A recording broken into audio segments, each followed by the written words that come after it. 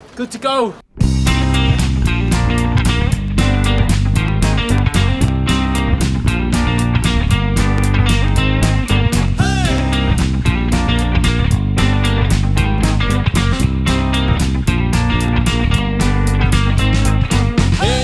Okay, so here we are at Mera, just downstream of the dike in Mera.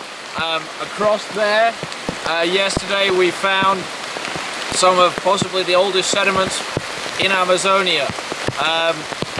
Unfortunately, the site that we looked at in 2008 has fallen into the river just upstream because I guess it's been raining a little bit over the past 4 years, and that's washed away a lot of the sediment, so we can't get to that site.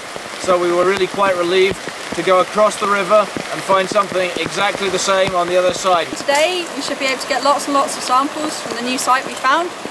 There's lots of wood macrofossils, organic sediments, tephras, so it looks really good, and hopefully we'll be able to compare it against the original site we've already got, which will be absolutely fascinating because it's on the other side of the river.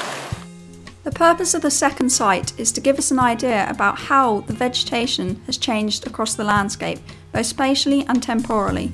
From the site we take pollen out of the sediments, and this gives us an idea about how the vegetation has changed in response to drivers of change such as fires and volcanoes, and also landscape scale change over geological time. We measured it from the top to the bottom to begin with, so we've got each layer, we've got a depth for. We started by trying to work back up from that, but decided it was quite impossible. So we've now got the base measurement, and we're just taking off centimetres on the way up, and then we're making that the new measurement, which we're putting on the sample bags. Sampling horizontally, so we're choosing a layer, selecting a layer, and working sideways, so we get stuff that is all deposited at the same time, and putting them into these nice little bags, which Hayley is labelling up. And then hopefully we'll gradually build up a whole sequence of samples through the whole layer, and that will tell us how things have changed through the time that this is deposited through. So at the bottom we have the really old stuff, and up here we have stuff that is relatively younger. So we think we found, we found a macrofossil, so a bit of tree, fossilised tree. This wood has fallen down, landed in this swampy environment, and it's just stayed wet for, well, however long it's been here. It could be 100,000 years, because it's been wet and it's been saturated for the whole time. No decomposition has taken place, so it's practically as it would have been when it fell down. So hopefully we can take this back to the lab, we can slice it up, and we can look at the structure of the wood and identify what type of tree it was that was actually growing at this site 100,000 years ago. Ah. Whoa!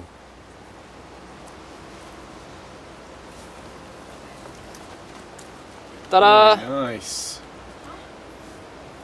Is that big enough? Can we get a section on that? Okay. I don't know if you can see in here, this is like right below an ash bed, and you can see in here all the different stems of the different plants where it's been just crushed by the ash falling on top, creating this really compressed organic layer of all the vegetation that was on the surface, which has essentially been preserved as a peat. So I imagine if you look across there at the vegetation out over here, and then you dump a lot of ash on top of it and just crush all that down flat as a pancake, and then keep it wet for 100,000 years, that's what you get. So how did it go today?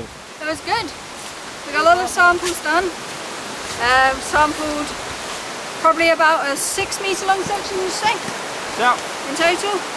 So a 6 metre long section, probably about 100 samples in total. Lots of wood macrofossils, a lot of tephra, and a lot of organic samples, so it was a good day. What's up? The alternative is we just like go up to the mile and stay tomorrow.